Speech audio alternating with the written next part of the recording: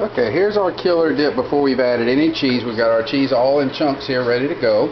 But once again, we fried down the ground meat a little bit till it was pretty much done. Then dropped my onions in there. I used 2 small onions. I dropped my 3 to 4 tablespoons of chopped up jalapenos into that. Salt, pepper, garlic powder.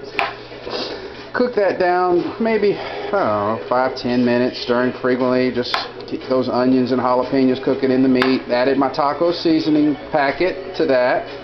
Poured a little jalapeno juice on top of that. And then added my Rotel. Added my can of corn. Added my, I used 1 fresh jalapeno chopped up really small. And can of green chilies, and if I didn't say that already.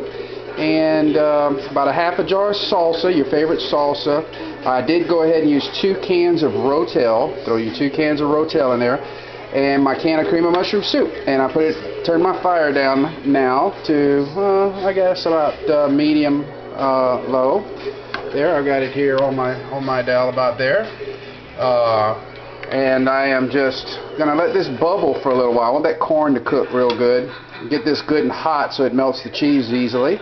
And we just, you don't have to cook this long, because once the meat's cooked, all the other ingredients are ready for the most part. The corn is just, you don't want to fry the corn down too long in the concoction, because they get a little tough and a little chewy. You don't want to necessarily cook them down or fry them down in the oil. You know, I use a little olive oil before I put my meat in the pot, so that the meat wouldn't stick quite so bad.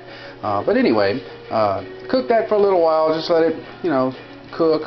Again, I added chili powder, salt, pepper, a little cumin. Season it with some of your favorite Mexican spices. You see I've got a slow bubble going here. I'm just going to keep stirring that and let that all cook together for maybe 15 minutes, another 15 minutes or so. Then I'll start dropping in these chunks of Velveeta cheese here. And the reason I went with 2 cans of the Rotel is because I wanted it a little runny, as you can see, because the cheese certainly is going to thicken it up. But it's not that runny, I guess you could say. But I had enough space for it.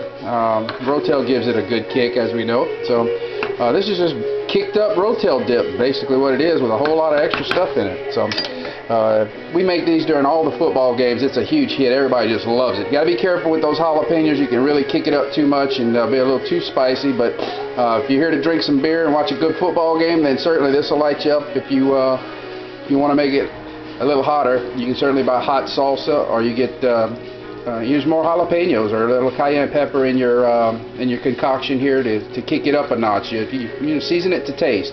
But all these ingredients do come together nicely and make for a really good dip. We call it killer dip. It's good stuff.